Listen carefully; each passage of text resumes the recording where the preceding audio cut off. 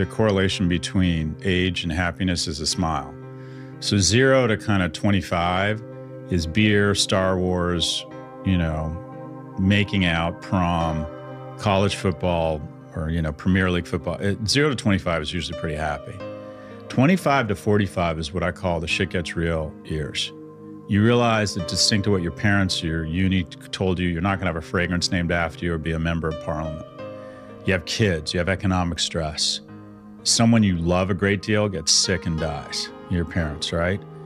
Life gets very hard very fast, 25 to 45. And generally speaking, these are the least happy years.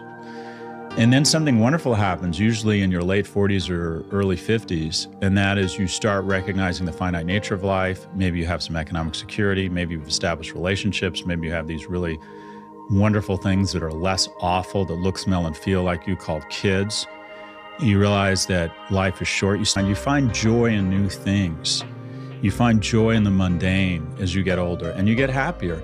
And the happiest generation, the happiest age cohort, is the cohort that should be the least happy because they're not healthy, is old people. So what the learning here is that if you wake up at 35 and you have a couple kids and you have a spouse or you have a job, you think, shit, this is hard. I'm not that happy. Recognize that's part of the journey and just keep on keeping on. Happiness waits for you in most instances. So I think it's helpful just to know that as you move into your income earning years, as you move into your mating and child rearing years and the depth of work, and your parents start aging, it's stressful and it's hard. And if you're unhappy or feel unhappy at times, that is normal. That's part of the journey.